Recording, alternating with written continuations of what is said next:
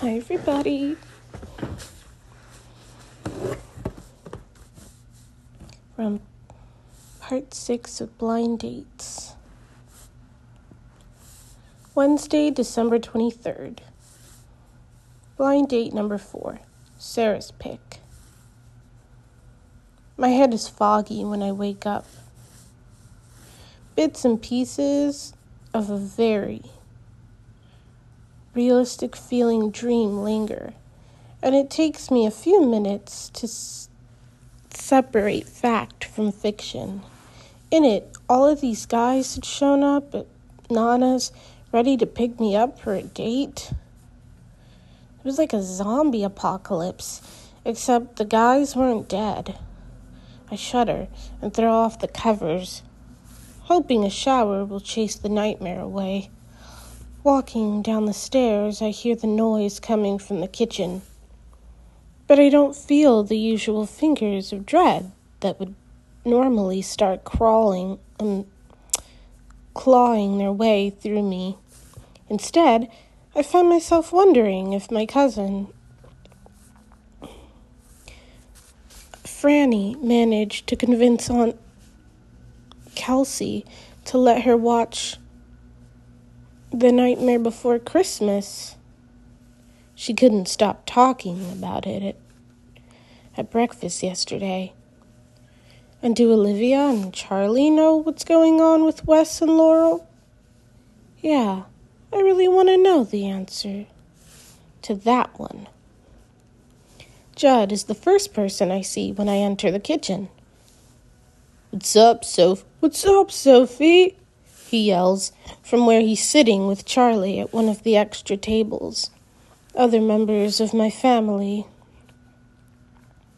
mill around the kitchen and living room with coffee mugs and breakfast plates. Judd's still wearing his sweater from last night, but it looks like someone ate all the candy, leaving behind the wrappers that are still flying out of the reindeer's butt. I walk over and point to his chest. Looks like you got robbed. He glances down, then throws his head back in a laugh, loud enough to get the attention of my very loud family. Nah, just got a little hungry in the middle of the night. There's literally no food at Charlie's house. Charlie thumps him on the shoulder. Dude, we have food. Nana has set the breakfast buffet style, so I grab a plate and wait in line for my trip down the counter. Whiffs of bacon, cinnamon, and coffee have my mouth watering. Aunt Kelsey's 4 daughters are sitting in chairs against the wall, and all of their faces are covered in icing. Hey, Fran, I call out. How was the movie? Fran's eyes get big. She leans forward in her chair and says in a serious voice, It was so scary. Her R's sound like W's, and it's honestly the cutest thing I've ever heard. Wait, hold on, let me do that line again. She leans forward in her chair and says in a serious voice, It was so scary. It was so scary. Her R's sound like W's, and it's honestly the cutest thing I've ever heard. Just as I'm about to fill my plate, I see Sarah creep in the back door and start writing on the board. Everyone in the room gets silent, even the babies, as if they've been waiting all morning for this very minute. They probably have. Sarah finishes and spins around to face us. I'm so winning this. I'm so winning this, she says. Underground Christmas, 8:00 p.m. Formal attire. Parentheses, I'll totally go shopping with you. There's no way you got her a date to There's no way you got her a date to Underground Christmas, Uncle Michael says. Hell, I've been trying to get tickets to that since I got to town. What is Underground Christmas? Aunt Patrice asks. I'm somewhat relieved that Aunt Patrice has never heard of it. But all I can think about right now is formal attire. Tell everyone what Underground Christmas is. Tell everyone what Underground Christmas is, Sarah, Nana says. Today she's sporting an apron that has a picture of a spatula, whisk, spoon, and rolling pin with the words, "Choose your weapon," written below them. Sarah rubs her hands together, clearly loving the attention. Well, Underground Christmas is just the biggest, baddest party this town has ever seen. The Regional Arts Council puts it on, and it only happens every other year because there's so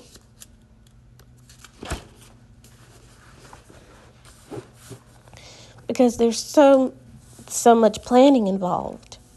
My friend's parents' restaurant is just one of the local restaurants catering it. And so it's going to blow your mind.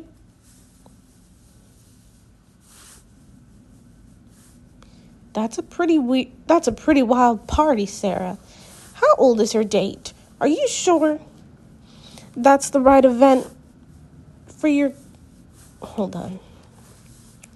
Let me do that again. That's a pretty wild party, Sarah. How old is her date? Are you sure that's the right event for your cousin? Uncle Charles gives his daughter a serious look. Her hands go to her hips. Dad, she's almost 18. Aunt Patrice set her up with a freshman, and so did I. A freshman in college. My eyebrows shoot up. Wild party? And my date is a college guy? Everyone starts talking at once. I drop down next to Charlie, Judd, and Olivia. Dude, Sarah's got you beat, Judd says. Charlie hits him in the shoulder again. Judd, you were the date I set her up with, so you're ripping on yourself. Judd winks, and I can't help but smile. Olivia picks up her plate and heads to the sink. Sophie, what are you going to wear? When we were younger, the two of us used to play. Let me take a sip of coffee. Used to play.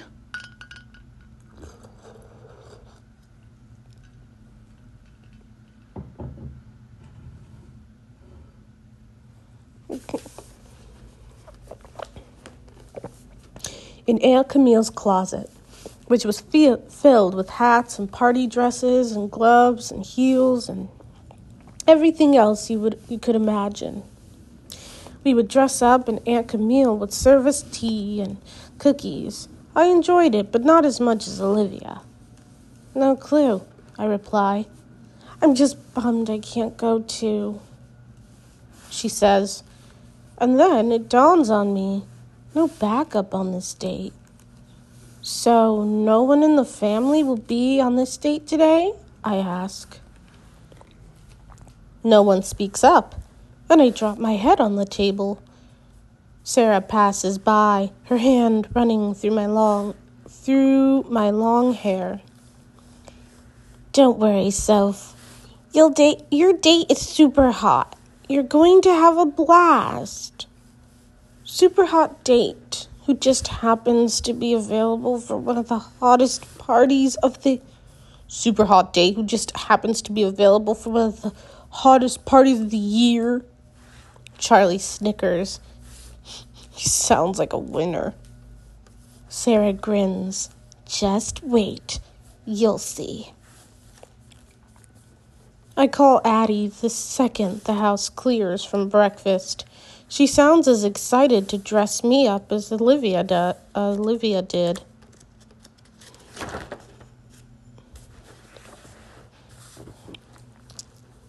I have the perfect dress.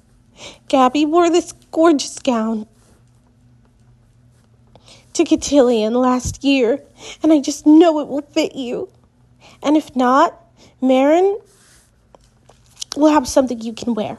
She's always going to parties with her sororities. Marin is Addie is one of 3 sisters, so there's never a shortage of clothes at her house. Okay, I may drive over if I can catch a break from work. We talk a few more minutes. I'm dying to ask about Griffin, but I don't. I promise to call her later, then I jump in the shower. When I get out, Margot is blowing up my phone. Margot, underground Christmas! Margot, I'm not sure you're prepared for this party. Margot, there will be naked people there. Lots of skin and nakedness. I barely get my hand dry enough to text her back. Me, what do you mean naked people? 3 question marks. Margot, naked as in little or no clothes. Brad and I went to one of those parties a few years ago, and I thought Brad's eyes were going to pop out of his head. And the naked people usually have food on them that you're supposed to eat. Me. 2, 4, 6, 8, 10. Wait, hold on. 2, 4, 6, 8. Me. 16 question marks. Me. What? Question mark. Me. What? Exclamation mark. Question mark. Exclamation mark. Question mark. Exclamation. Question mark. Exclamation. Question. Exclamation. Question. Exclamation mark. Olivia knocks on the door, and I almost drop my phone. Hurry up, she calls from the other side. Nana's letting us have the morning off to find you a dress. I clutch the towel tightly around me and swing the door open. Did you know there will be naked people at that party tonight with food on them? She lets out a giggle. I can't even right now. I can't even right now. Just give me a minute, I say, and then shut the door. I dress quickly and dry my hair just enough so it won't be dripping on my back. Olivia is stretched out across the bed when I come out. Tell me about the naked people, I say. She looks over and looks at me. She rolls over and looks at me.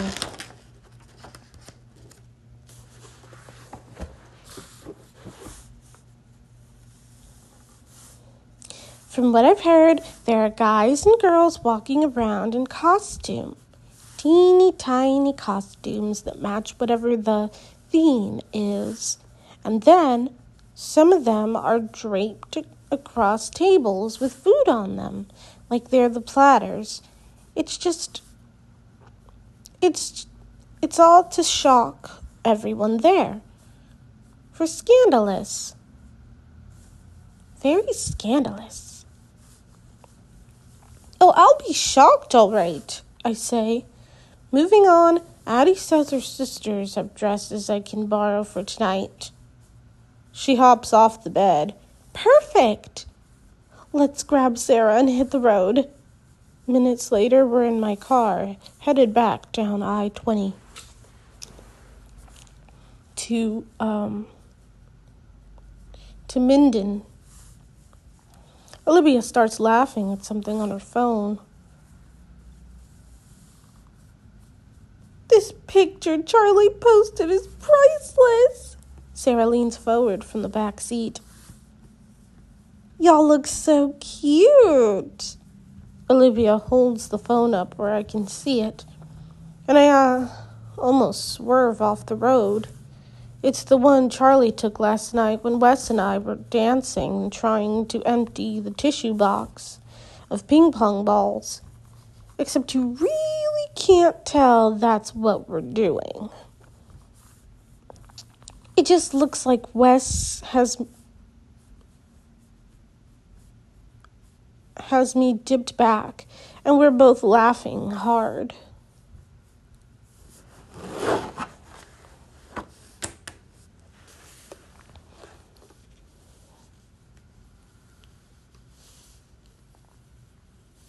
And so far, 4 people have tagged Griffin in the comments, Sarah says.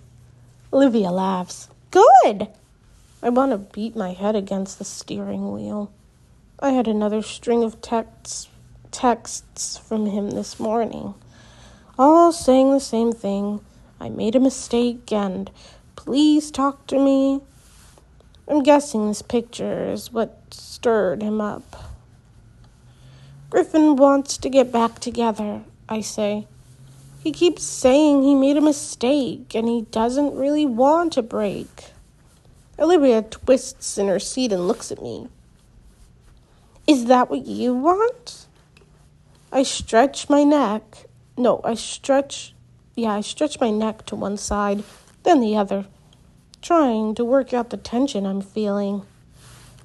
I just don't know if he really means what he says or if he's reacting to seeing me with other guys. Olivia chews on her bottom lip. Are you going to see him when we get to Minden? I shrug. I don't know. Part of me thinks, go ahead and get it over with. Have it out with him, one way or the other, but I'm not sure I can handle it yet. I can't quit thinking about how bummed he was when he heard that I wasn't going to Margot's. I mean, why would that have changed so quickly? Well, I think you have your answer, Olivia says.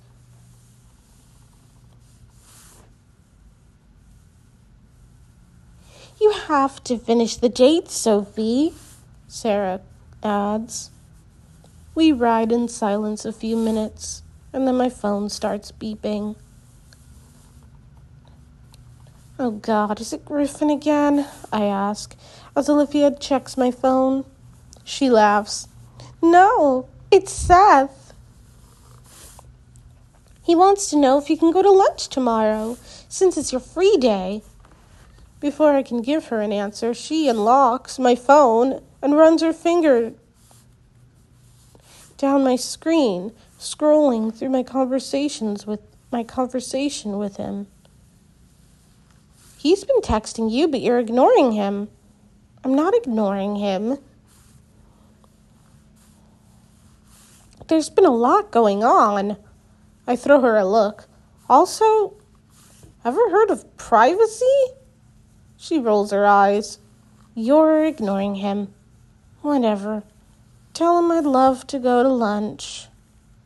I know that wouldn't have been my reply if Olivia hadn't made me feel bad about ghosting him, though. Olivia texts back and forth with him a few minutes, and then she laughs again. What's he saying? Well, Judd's texting you now. He's issued a challenge.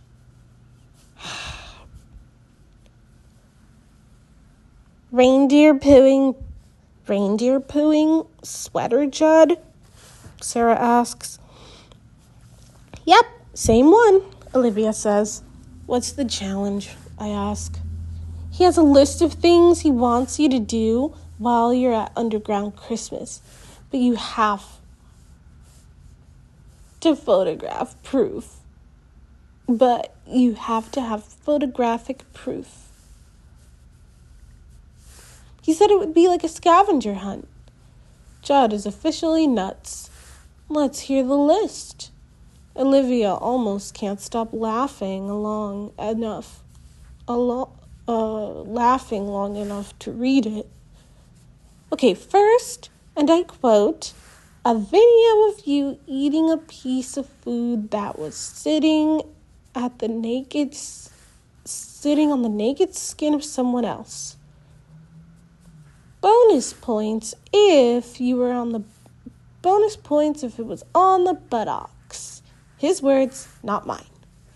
I lean my head back against the headrest.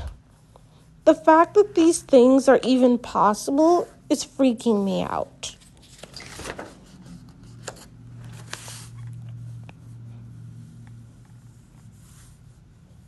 Man, I wish I was going with you, Olivia says. Sarah lets out a sigh. Me too. You look stunning, Addie says, as I spin around in front of the mirror attached to the closet door. The dress is incredible. I don't know what kind of material it is, but it's soft and fits me like a second skin. The dress is long, skimming the floor, and the pewter color, pewter, Pewter, pewter color has a little bit of shine to it, so it sparkles when the light hits it.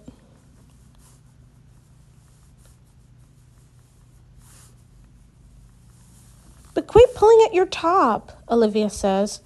The dress is strapless, and I have the never-ending feeling that it's just 2 seconds from spilling down. It's not going anywhere.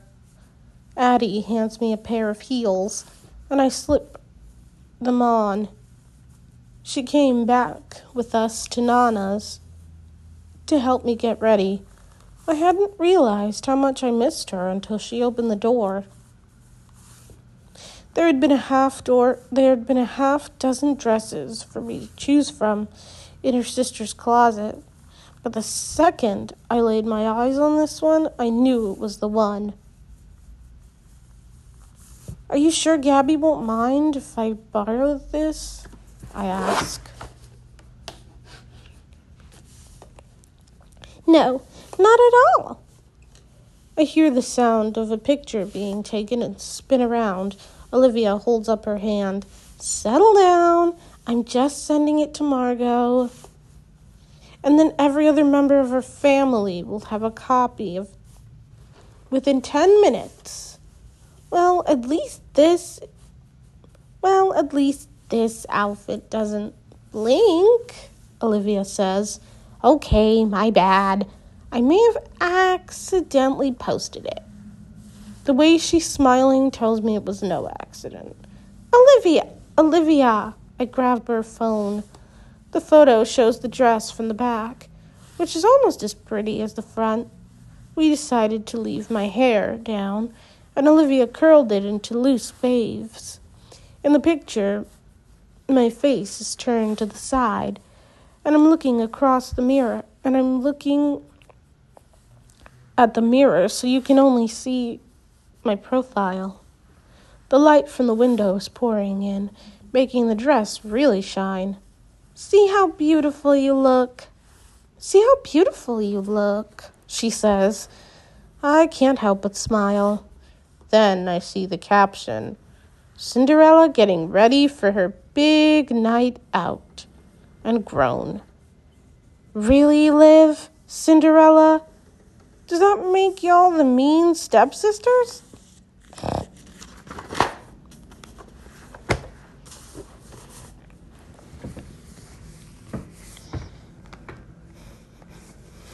Only if that means we get to go to the ball too, Addie says. And then the comments start coming in. Most of them are about how pretty I look, but I notice Griffin has been tagged twice already. I groan again. When my phone starts dinging, I'm not surprised. I swipe it open and see his latest text. Griffin, I don't know what's going on, but I have to talk to you. I have to see you. My finger hovers over the keyboard, but I have no idea what to say to him. Would he be texting me like this if I was sitting at home crying over him? That's the part I can't get past. So instead of texting him back, I throw the phone in the small chair beyond by the window. I bet Nana has a necklace or bracelet that would go perfect with that dress, Olivia says, then heads to the door. Addie bounds off the bed, following her out. Oh, I want to come see. For the first time all day, I'm alone. I glance at the phone and realize I haven't heard from Margot since this morning. I sit down in the chair and pull up our conversation. Me. What's up? You've been ridiculously quiet today. She doesn't respond immediately, which worries me. Leaning back in the chair, careful not to mess up my hair, I stare at the phone until a constant thumping from outside gets my attention. I peek through the blinds and look down over the driveway that runs in between Nana's house and Wes's. And there he is, dribbling a basketball. He looks like he's been at it for a while because his shirt is off and his hair looks damp with sweat. Wes bounces the ball a few times, then shoots. It swishes through the air. It swishes through the net. Rinse, repeat. He's got a pretty good average going, only missing one of every 4 or 5 shots. Every time he shoots, I can't help but stare at the muscles in his back. What is happening to me?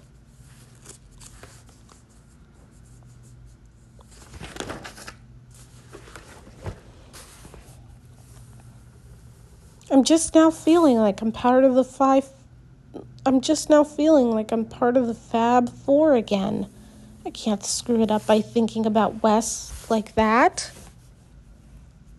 Our group went down that road before, and it ended disastrously. Olivia and I both decided at the beginning of freshman year that we had a crush on Wes. But since she swore hers was stronger, I backed off. They tried to date for a few weeks, but it just didn't work. Then they didn't speak to each other for months, which was horrible for all of us. Charlie brought us all together, told them to get over it. So we all agreed that our friendship was too important to risk it, and we decided that we would all only be friends, and that's all we've ever been since. But the thoughts floating through my head while I watch him are not the way you think about a friend. Seriously, when did he get all those muscles? Sarah pops in the room and lets out a squeal. Sophie, you look perfect. I almost fall out of the chair. I close the blinds so she won't know I've been practically drooling over a half-naked and sweaty Wes.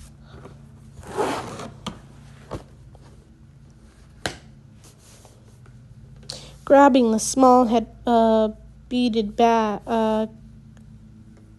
Wait, what? Okay. Grabbing the small beaded bag, I check my phone once more to see if Margot has texted me back before dropping it inside. Thanks, Sarah. I'm trying not to be freaked out about this party or the college guy you set me up with. She's so excited she's practically shaking. Well, he's here. Are you ready? I want to sink down on the bed. I'm not sure I've ever been so nervous for a date. Especially since I have Judd's list scrolling through my brain. Then Olivia and Addie are back, armed with necklaces, bracelets, and earrings. Once they think I'm finally dressed and ready, Addie says, "Okay, let's go check this guy out." The house is packed, like I knew it would be today. Everyone wants to be a part of this date thing. I don't know the guy I'm going out with, but I feel sorry for him already. I can't imagine what it's like to pick up a girl for a date and have 20 people staring at you. At the top of the stairs, I take a deep breath. The foyer is crowded.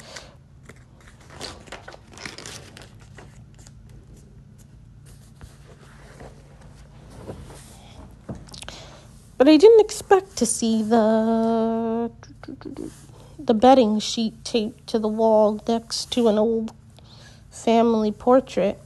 Graham's standing next to it, holding a couple of pens, and he's acting like the guy at the fair, trying to entice anyone who passes by to stop and play. How embarrassing. I get to the bottom of the stairs and a guy in a tux takes a couple of steps toward me. Pleasantly surprised, doesn't even cover it. Sarah was right. He's hot. "Hey, I'm Paulo Reese." Paulo Reese. He's holding a hand out to me and I take it. He's tall with big brown eyes and his black hair has a slight wave to it, just enough to give it a little body. "You look gorgeous." Okay, Sarah won. And from the looks Charlie and Judd are throwing from across the room, they know it too. "Thank you. You look really nice too." Sarah is beaming, and so are Olivia and Addie. Of course, Olivia is capturing all of this with her camera, so I better prepare myself for the posts to come. Paulo turns toward Papa and shakes his hand. "I won't have her out too late." Papa shakes his hand back, and then leans forward to kiss me on the forehead. "You look just like your mother did at your age. Have fun, sweet girl." I'm not going to cry. I'm totally not. A couple of my uncles walk over to Graham and start arguing over one of the boxes. I guess after getting a good look at Paulo, they want to change their bet. "Can't give you that one," Graham says. "Aunt Kelsey already claimed it." I try to ignore their ridiculousness. With my hand still in his, Paulo pulls me through the foyer and out the front door. We're headed down the brick path to where his car is parked on the street. When I look toward Wes's house, he's still in the driveway and with his shirt off. But he's holding the ball against his hip, watching us. His eyes catch mine, and he gives me a small nod. I nod back and then slide into Paulo's car, where he's holding the driver's door, the door open for me.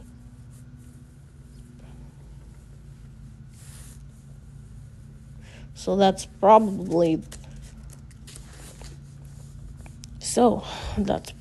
the most nervous I've ever been picking up a girl in my life. Paulo says, once he's in the car, "Seriously? It didn't show," I say. If that was him nervous, I can't imagine what his confidence must look like.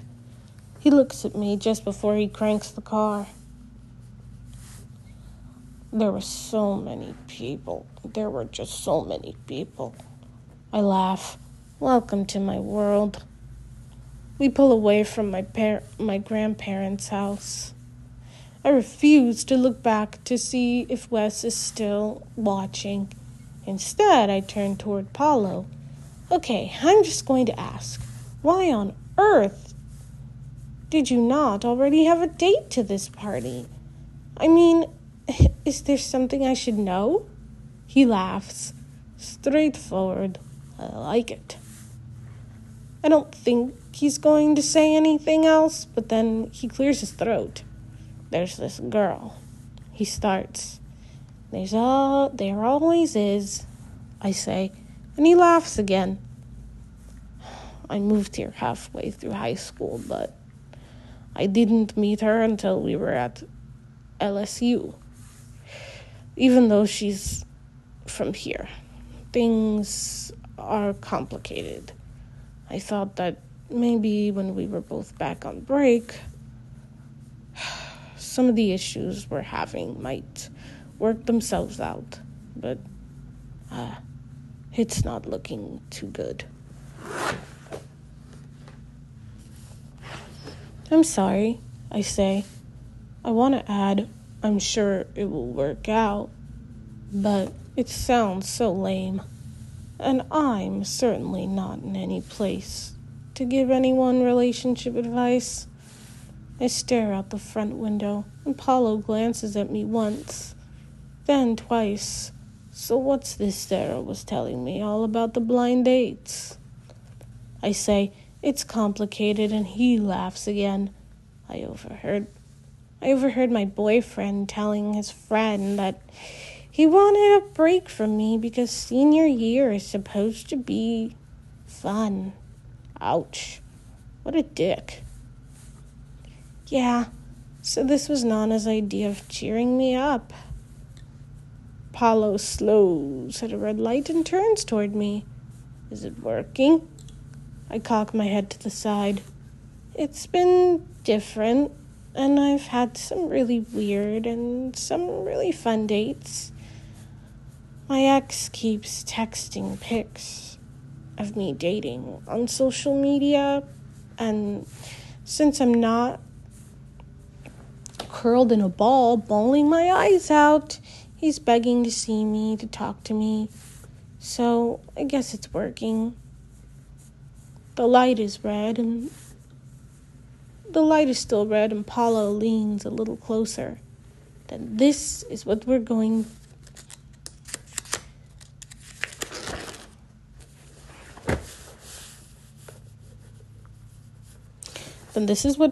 to do.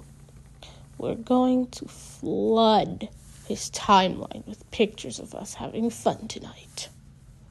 A car behind him honks as the light turns green, and Paulo returns his attention ahead. I'm glad he misses the ridiculous smile stretching across my face. Okay, but I don't want to do anything that makes things more complicated for you. Don't worry about me. The ball's at her court. She knows I'm ready when she is. She was glad when I didn't have to go to this thing alone. She was glad I'm just glad I didn't have to go to this thing alone. I've decided whoever this girl is, she's a dummy. He's cute and nice and genuine, and she's an idiot. So where did you move here from? Cabo Frio, which is a small town near Rio in Brazil. Oh, wow. Do you like it here? He shrugs. There's things I like and things I miss back home. I turn sideways in my seat so I can see him better. Out of all of the places your parents could pick, why Shreveport, Louisiana? It's the same thing I've wondered about my grandfather. Paulo laughs. We had some family who moved here a few years before us. One of my cousins got accepted to physical therapy school at University Health. My parents keep hearing about how nice my parents kept hearing about how nice life was here. So we moved.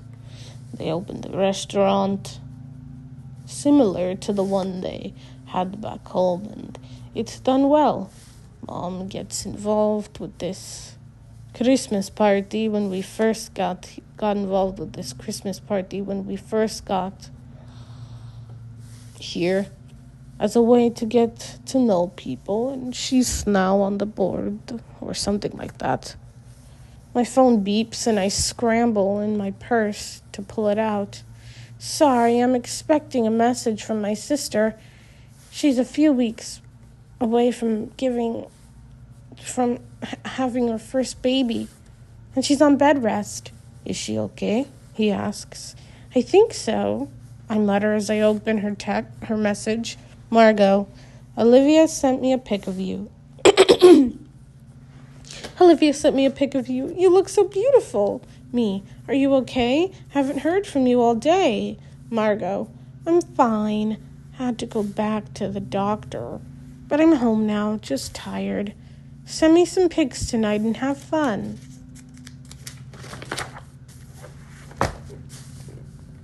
Me, I will. I'm just about to put my phone away in my bag when it dings once more. But it's not a message from Margot. Judd, don't forget about the challenges. I roll my eyes and slip my phone back in my bag. Turning to Paulo, I say, So, there is this one other thing you can help me out with. Paulo told me the theme to this year's party was Feel the Beat. So I'm expecting something music-related, but I'm not expecting the group of singing Elvises that are on the curb next to the valet stand. We're barely out of Paulo's car before it's whisked away. There's a desk to one side with a woman dressed like Madonna from her early years. She squeals when she sees Paulo. You made it! And then she looks at me and squeals again. Sarah said you were adorable, and she was right. Paulo turns toward me. Sophie, this is my mom, Brya.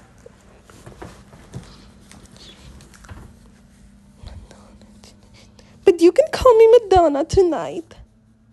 She slaps some wristbands on us and hugs Paulo across the table. Y'all have fun. We walk past the Elvises, who are belting out Hound Dog, and stop in front of a small, very small, building next to a large group of people. It's not really even a building. It's more like a box with a set of double doors on the front. And we're all just standing in front of it. What is this? Paulo laughs. The elevator. I look around, but there's nothing else. Where does the elevator go? Paulo squeezes my hand. You'll see. When it opens,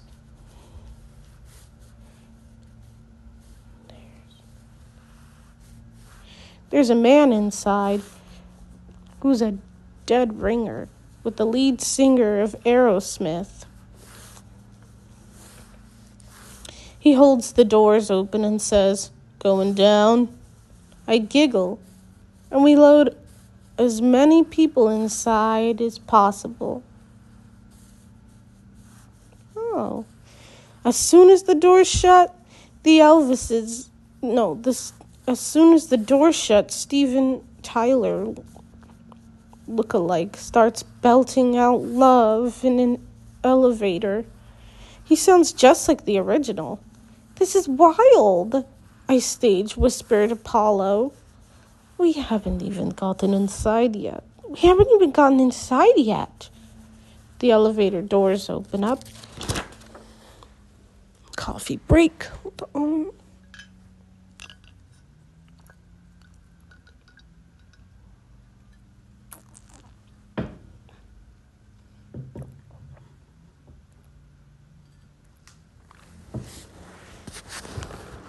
Oh, that's good. All right. We scoot in close to Paulo.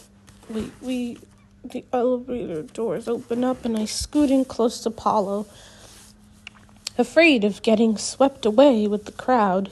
It's packed.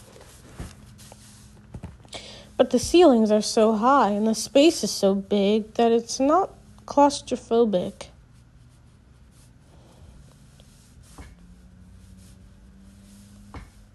There was a building that stood here years ago, but it got torn down. Paulo tells me this space was the basement someone refreshed about 10 years ago. There's so much going on here. There's so much going on at once that I almost can't take in what I'm seeing. The space is divided in sections, like big rooms. Each section has a musical theme. Let's check them out, Paulo says, and pulls me along. I think there are as many people working the different areas as there are guests. There's a 50s area complete with girls in poodle skirts dancing with guys in leather jackets. A hall with enormous masks of the painted faces from Kiss. A room that's purple from top to bottom with a Prince look-alike. Belting out Little Red Corvette. It goes on and on. By the time we get to the back of the space, we've gone through 10 different staged areas. And roaming through each space are entertainers. A girl on stilts, acrobats, and even a man swallowing fire and then blowing it back out. But it's the main room that blows me away. It's basically a carnival. Everything glows in the dark. Neon lights. And there are girls hanging from swings suspended in the air and guys jumping from pole to pole above us. I've never seen anything like it. I follow Paulo to a round dessert table. A woman is lying across the top of it, on her stomach, wearing only a red thong and a tiny bikini top. She's acting as a human serving tray for miniature cupcakes. The cupcakes are sitting on her back, legs, and even her butt cheeks. She's got her chin resting in her hands, and she's turned to look at Paulo and me. I reckon the red velvet ones, they're sinfully delicious, she says, blowing us a kiss. Paulo laughs, then pushes me toward the table. Looks like we can knock out one of those challenges. He holds up his phone. He holds his phone up while I take baby steps toward the table. People all around me are snatching cupcakes off of her and posing for pictures. It's just a cupcake. I tell myself.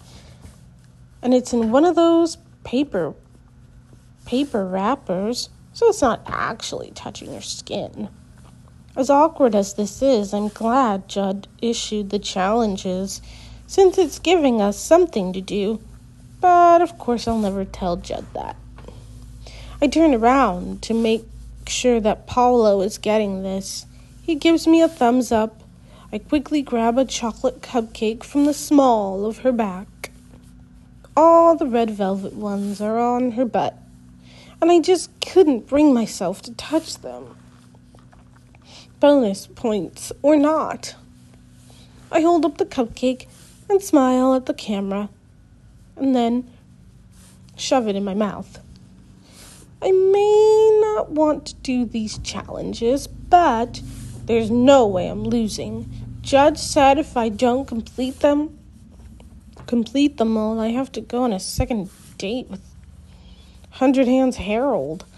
Olivia, who was texting on my behalf, made Judd promise to streak down Nana's street wearing nothing more than a Santa hat and a smile if I finished his list. Truthfully, we're all losers in this challenge if I have to witness that. 1 down, 9 to go, Paulo says, laughing. Seriously. The one I'm looking forward to is watching you spin around the pole. I think I saw one in the heavy metal room.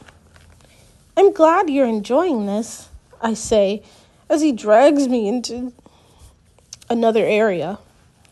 The girls on the table.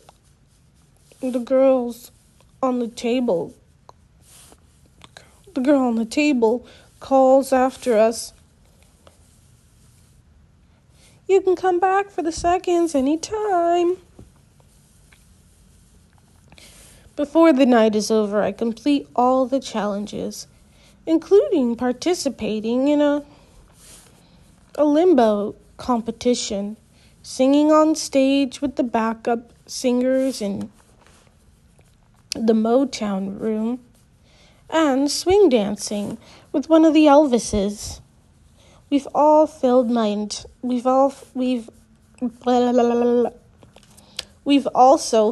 timeline with a ton of pics. I have 12 unread messages from Griffin. We drop down on a bench on street level, waiting for the valet to bring Paulo's car back. It's blissfully quiet up here compared to the party downstairs. Paulo nudges me with his shoulder. That was more fun than I thought it would be. 100 Hands Harold must have been a pretty bad date.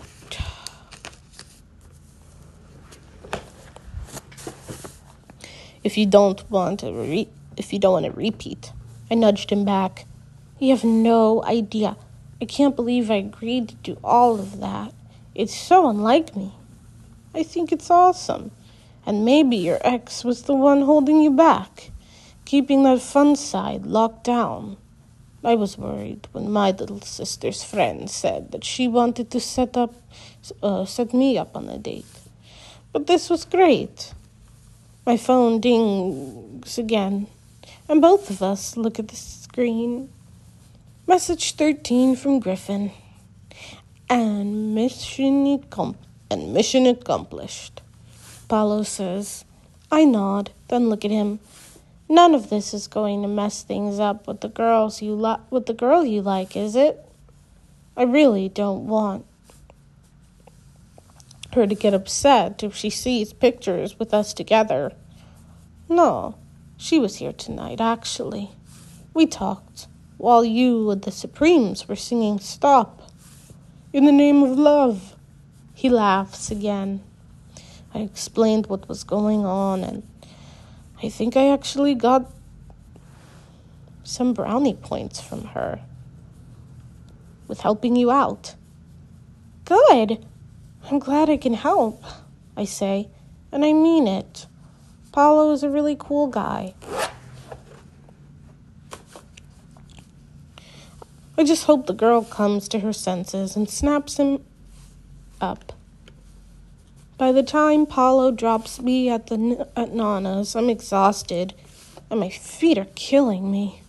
What I'm not expecting is for Charlie, Wes, and Judd to jump off the porch and break out in a rendition of the song I sang with the Supremes cover band. Please don't tell me I sounded that bad, I say when they're done. Charlie checks his watch and pulls out a piece of paper from his back pocket, then lets out a groan. Uncle Ronnie won the bet tonight. He starts texting. You were awesome, Judd says. Especially when you rolled that bull side saddle. I mean, awesome. Glad I can entertain you, I say. Truthfully, the challenge has made my night. Not sure why you're excited, Judd. This means not sure why you're excited, Judd. This means that you lost, Wes says. Seeing me run naked down the street is a win for everyone, he says. Just make sure we have plenty of notice so I can make sure that Just make sure we have plenty of notice so I can make sure I'm not here, Charlie answers. Me too, says Wes. I raise a hand. Me three. Charlie and Judd wander back inside the house, arguing over the logistics of the run. Yeah, Charlie and Judd. But Wes drops down on the front steps, and I sit next to him. His shoulder nearly touches mine. I stretch my legs out and kick off my shoes. God, that feels good. You look really pretty, Wes says, nudging his shoulder against mine. Thanks, I say, nudging him back. Wes rests his elbow on the step behind me. So, if you had to rank your dates so far, best to worst. I twist around until I'm curled up on the step facing him. Clearly, Harold was the worst. And not just him, but the whole date. I mean, any date where goats are eating my clothes has gone downhill. Wes laughs while I continue. For first place, I had a lot of fun on the first one with Seth. And tonight was a blast, too. Wes has a fake, outraged look on his face. You mean the date that Judd... You mean the date with Judd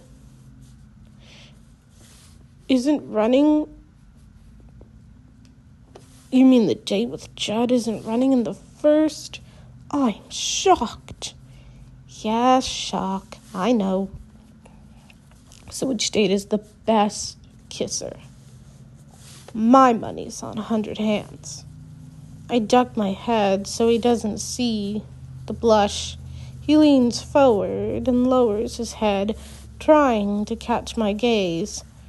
Don't tell me you've had all these dates but no good night kiss. I straighten, and then he's so close. I push his shoulder playfully, but my hand lingers there. Before I can pull it away, his hand covers mine. We're both surprised, but neither of us moves. His eyes go to my lips, and he squeezes my hand. I catch myself leaning closer to him. Warning bells blare through my brain, but I can't stop. The sound of the door opening behind us is what does it. I push back, nearly falling off the step I'm sitting on. We both look shocked at what almost happened.